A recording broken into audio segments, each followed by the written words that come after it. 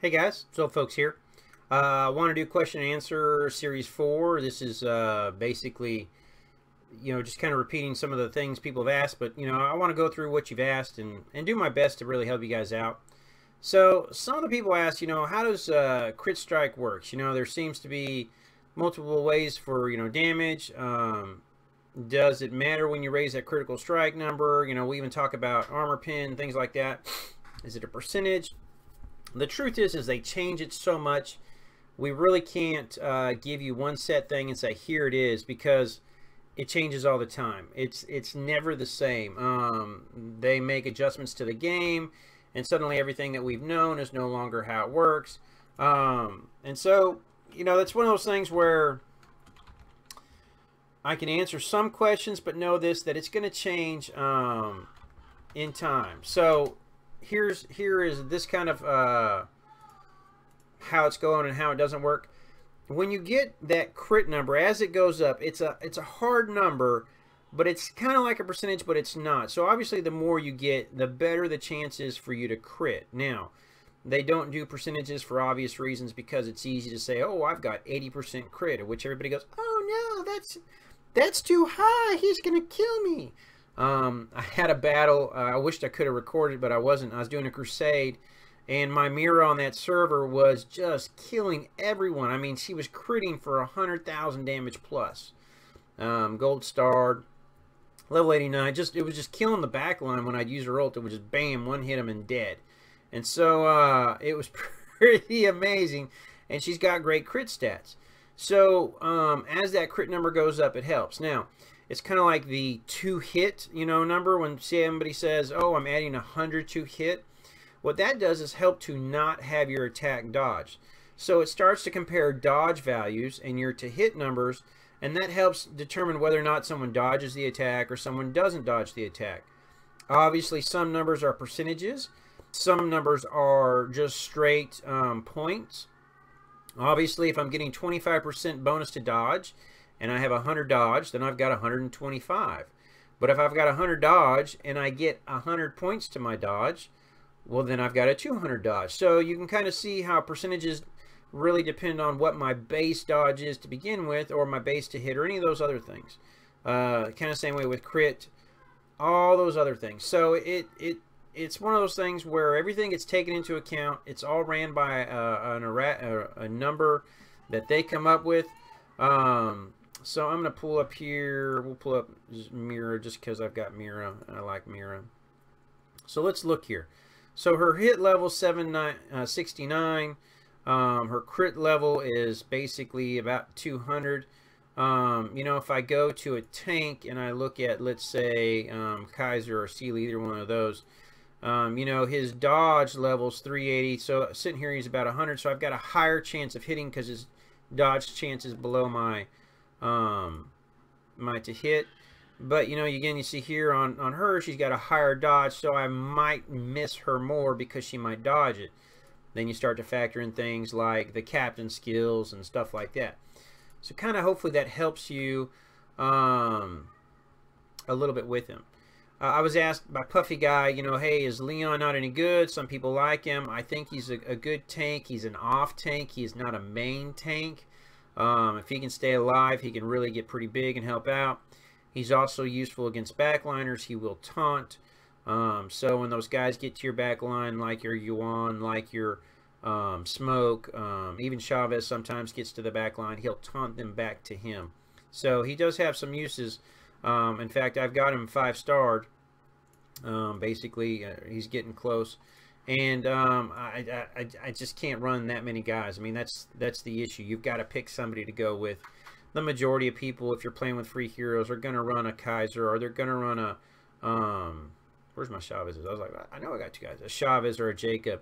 Some are going with the Poulon, some are going with the Lori. I mean, there's a lot of opportunity out there to pick and choose, but you have to pick. So it's really kind of hard. I've got this question: is it really that Chavez has the best stats overall? Including legends. One-on-one, he is, supposedly the best without even being able to use his ult. The answer to that question is, let's say we take our tanks and we put them inside the alliance duel and we let them go at each other. and we say, oh, he lived or he died, and now we're factoring in beast souls, we're factoring in rune cores, we're factoring in prayers, we're factoring in what equipment you chose. Truth be told, Chavez can survive a lot, because once that ult pops, unless you interrupt it right when he casts it, he's going to heal, and he's going to buff his team with magic resist. He heals very well. He's got a stun. He's got an AE. He does good damage. I mean, he's a good tank. Now, would I say he's the best tank out there over legendaries even? You know, I'm going to say he's a great tank. I can't say he's the best tank, but he's definitely in the top 3, I would say most would agree. Jacob has some great usage, but, you know, silence or one thing shuts him down real quick. Obviously, he's got that loading period, which makes it a little easier to know when he's going to do it and to stop it. Chavez just kind of goes, hey, I'm going to pray. Whoop, look at me. Ha, ha, ha. And you're out of luck. You know, Kaiser's pretty good, especially with his ability to heal his own teammates, to taunt, the knockback, bonus and dodge. Poulon's coming in, man. He's getting an awakening. It's going to basically, when he gets real low, or I can't remember if it's real low or if I'd have to find the notes again, but basically he's going to ice block like Mia, or however you say her name, from Overwatch, and he's going to heal in that time, can't be targeted, and then poof, pops out. Look at me, I'm ready to go again. So he got a little love coming up in the next few patches. So I can't answer that, you know, but he's a great tank. Chavez is a great tank. Soulstone Wish, I haven't figured out. We're waiting to see how it goes down. Basically, it looks like they only added Rams. It doesn't look like anyone else has moved to the not free rotation. Oh, that'd be awesome, free rotation. It doesn't look like anyone's shifted up here, so it just may be an extra week's added, and Rams is now there. Until we see the full time period go by, until Rams comes back again, which is going to take about a month. We don't know. Another question was asked, what do you think about Blaine's ult? Is it too strong because it silences the entire team? Doesn't matter where he casts it. It hits the entire battlefield. Only damages those that are underneath the actual silence. You know, do you think it's too strong? Because really the only counter to him is a guy most people don't run, which is Gridlock, unless you're specifically fighting him. You know, what do you think about that? And my answer to that is his ultimate is amazing. For a free hero, it can change the course of a battle. But because of his positioning, sometimes that's good, sometimes that's bad. He is a little squishy, does have a little lifesteal thing. It's not too bad. Given his first orange item, which adds equipment here, which adds energy, a lot of guys will boost this up all the way to max it, so that they can really take advantage of an early ultimate to try and lock down that other team. You know, he is a strong guy. Do I think it's game breaking? Do I think it's too powerful? No. You can build teams that can manage through the silence, you know, and a lot of times those are auto attackers, guys like that don't have to use their skills, guys that are tanks. Yeah, I mean, it's just based all on team composition. Now, yes, a Blaine ultimate at the right time will kill your team, and nothing you can do about it. I've fought many battles like that, and it is what it is.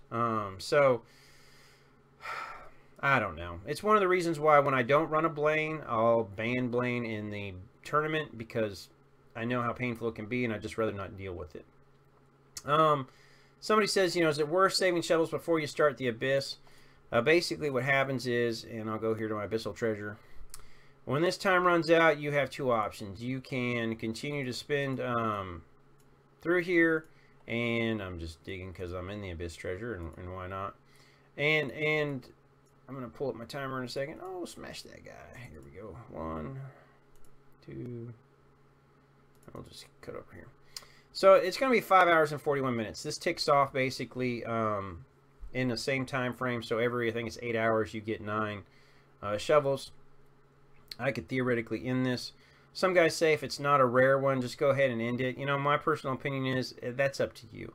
But I don't ever start a new one until I have max shovels. Sure, I could start it, finish it earlier because it's not a rare, but to me, it's just too much of a hassle. Especially since I do this on 3 different servers. I play on two, and then I ran the other one to show how they were messing up and lying about these numbers still. You know, that's up to you. Now I'm going to say this, you know, there's 14 chests here, it says right now. I could tell you there's not. There's maybe 5 more. And even though I can't see them here on the map, well, there's one of the 5. There might be another somewhere. Do I see any more? Do I see any more? No, I don't see them. So somewhere on this map. But anyways, I wouldn't worry about, you know, I save up the shovels just because it's something to do. Another question that came up was, how do you transfer an account to another person? Each person binds their account. When you click on it here, you know, how you bind your account. It gives you options. It can be via Google Play. It can be via Facebook page. It can be via the Apple account. In fact, if you look here under your requests, you can bind your account to a Google Play.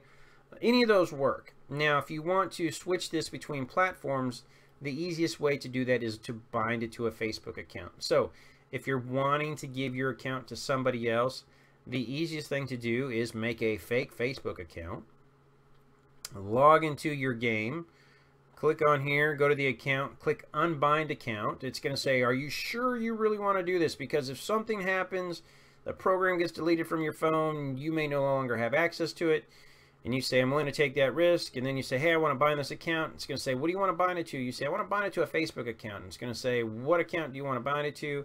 That's when you enter in your new made-up Facebook account, type in the credentials, it'll bind it to that account, and then you give whoever you want that login information. Facebook may require you to verify that it's really you, especially when it's around the world. So like with the Guru account that I gave away, or he gave away and I just kind of gave out, because he was on the other side of the world, it wanted to verify when I try to log into his account, hey, is this really you or somebody hacking you? So he had to be like, no, this is really me back home at his home computer, and then I could access it. Likewise, when the person that won it got it, I had to do that for them and say, no, that's really them on my computer, and so then they could access it. But that's the easiest way to give away an account. What about the boost totem in general? You know, the boost totem is really one of those kind of cool things. I use it. I'm going to pull it up here. Basically, I have higher on another account. I'm going to have to look here. Where's that? Talent. Boop, boop, boop. So I've got a level 2 boost totem. Obviously, it's not very high here. Currently, it's you know, giving me. Let's do this. I need 2 more. Sweep, 50, 100. Sweep. Sweep more, yay. All right, now we can go here. So I'm gonna put it up to level 3. I upgrade it. So now on this level 3 here, it raises the attack and the ability power. It doesn't tell you. Marksman, Coco, skills, boost totem. It doesn't tell you. Nobody knows for sure how much it's going to do. There it is. You know, and the answer is, I don't know. And nobody's told me the exact numbers. It varies from different one to different one. Some say, oh, the first one's like 100. Oh, the second one's 300. I'm like, how do you know that? You can't measure those statistics inside the game. Maybe you've got a program that's, you're running a memory editor. You found the variable that it's I mean, maybe. I don't know. So there's a lot of debate. Is it worth it? Is it not worth it? Oh, I keep forgetting to upgrade this. There we go. So I don't know that answer. If somebody tells you they know exactly, unless they're a developer, that's your call. Items with Kaiser. You know, items with Kaiser, that's a lot of debate. Obviously, I want to go to tank here. My Kaiser, I'm working on his awakening right now. A lot of people that I know, until they hit the orange, usually run the Sapphire Scepter just because he gets more magic resist, as well as ability power. I know a few that run that all the way. A lot of people use the Eye for Eye. You know, and this is one of those tough ones. When should I use it? You know, a lot of people don't use it till the very end, when he's kind of left standing to do damage. And sometimes I've seen a few victories that way. especially in the ladders where it's come down to the very end and I popped it at the end. The guy's hitting me and I'm doing damage to him and I pull off a Kaiser win. You know, and out here basically, Ethereal Shield. Some people might do this, you know, but again, if you're an orange 2, you know, these are really your 2 top choices. So it's up to you. The majority of people, again, are going to run purple 1. Outside of that, it's a personal preference in the oranges, depending upon what you can get to. People ask me, you know, what does Coco's Awakening do to a dodge team? It doesn't do a ton. It does some. Where's Coco at? Come here, boy. Come here. Skill. So what we're looking at is before it starts, he increases damage. He reduces their armor by a good chunk and then reduces their dodge by 34%. So what's he doing? Taking away the whole dodge of the captain skills, basically. You know, is that a bad thing? No, it's not a bad thing. It's a great thing. But, you know, you're only counting on that when you're facing dodge teams. It works great against non-dodge teams just because it does damage. But a lot of people are going to kind of forego Coco right now and really shoot for the Wings of Origin team that you're seeing that are crit strikes. Best legend is Vortex. 99% people are going to say, because the damage is crazy, the damage is insane. Fits the majority of situations, so I don't know, but that's probably what I would say. There's always that debate about that 3-star Vortex. Is a 3-star Vortex worth it? My answer is yes. But my other problem I have is, you know, is it worth investing if you've got gems and you got a 3-star Vortex? Is it better to invest a ton of gems to try and pray him up? Well, you know, I don't know. You know, you look at Dragon Prayer. Let's go to my Vortex here. To get a 4-dot Vortex is going to take a crap ton of gems. And it's good, don't get me wrong, but I could spend those gems hoping to get him 5-starred and see boost to his health already. See, I mean, you know what I'm saying? And he still would be good even at a 2, great, you know, 3-star. So I don't know. That's a difficult question. I think he's got a lot of play. He still does a lot of damage. He just doesn't have the same survivability that a 5-star Vortex has. If you get him, use him. I mean, run him. You'll love him. You'll be like, woo. I mean, it's pretty awesome. I've got a son with a 4-star. He blew all his gems and got Vortex, and then flew up in the arena. Got a ton of gems from the arena because he had Vortex, and still does well against a lot of guys that have great teams, but they just can't beat Vortex. So, you know what I'm saying? People ask, what about Salmon? What teams you fit into? That's not really something I can answer a ton in, only because I don't use him. He's Silver Star, but I don't use him. His skills are pretty phenomenal for what he does. Excuse me, the damage that he does. Dealing continuous damage, increasing the attack speed and the ability power of your team. Increase the ability power of all the teammates every 10 seconds. And then cast this really cool wind bombs in a fan shape. A lot of people use them for Crystal Dungeon stuff. You could throw them on an AD team where you want the attack speed bonuses, or you could put them on an AP team. I mean, it's really kind of one of your choices. I've known a few guys that threw him, where is he at? There he is, on a Baggins team, basically running the Baggins Awakening bullet time. So you've got a Baggins, you've got a Salmon, and then they were running, where's it at here, bullet time. And then they're usually running like a Mira, and I know a few that have run Sue with well, some have run Pandras, and then a tank, and that's kind of what they did for that attack speed plus the bullet time damage. It's just, you know, it's kind of cool. It's just thinking about that, but I don't know, I really haven't done that. When you collect essence fragments for Awakening quest and you decide, you know, to change the quest, did the fragments go away? Let's look here in your bag. Materials, they're not in there. Not in soul stones. Not in equipment. If I don't see them in a readily available area, I would be kind of hesitant to cancel the quest. I've never done it. Nobody I know has ever done it, so I don't know. So I'd be careful canceling those quests on the off chance they do disappear and you have to get all those fragments again. Totems do get a little bit more health as they go up. They become a higher power totem. So that's one of the good uses against like a team with a Yuan or Smoke, is to stop them. I do that. Again, the question, if if one team has a Nightmare Beast Soul, does a crit debuff stack? So if all 5 guys had that, would that, and they all were 8%, would it then be a negative 40%? I don't know. And there's no way to measure that. And you could say, well, I've ran 100 battles. It looks like they crit less. Well, are they critting 40% less? I mean, because some battles I get no crits, and then some battles, like I had one battle where Mira 3-shot the backliners, bam, bam, bam, with crits. I mean, it was just insane. I don't know. Anybody, again, that says they do know, unless they're a developer, I honestly couldn't answer that question. That's just a tough one. Sorry, it's a long video, but a lot of people had questions. A lot of people talk about that idea of the Lone Dog team. I've mentioned it before. I like York. Now there's a lot of good opportunities. Where are you at?